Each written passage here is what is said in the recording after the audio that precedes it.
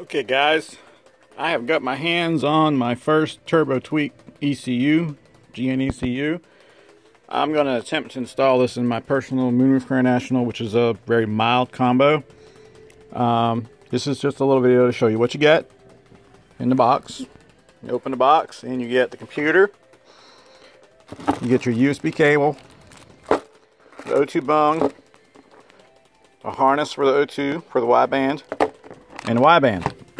And you get your USB stick, which I've already loaded. It also has my tune on it, which I'm not using because this is not the car it was intended for. And then you load it up, Tuner Studio, and then down the Omega Squirt. And we're going to open it up. There she is.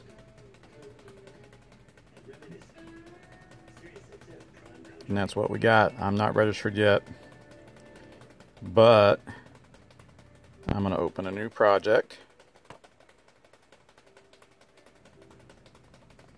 And I'm going to close it because I don't know what I did.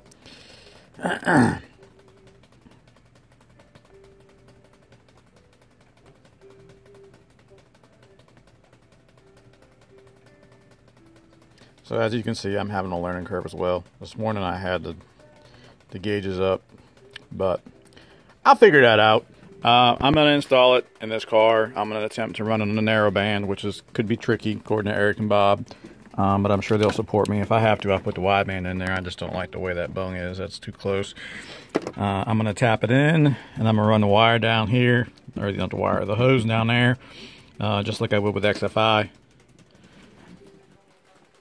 And it's going to go in the kick panel, which is the beauty of this system. It goes in the kick panel.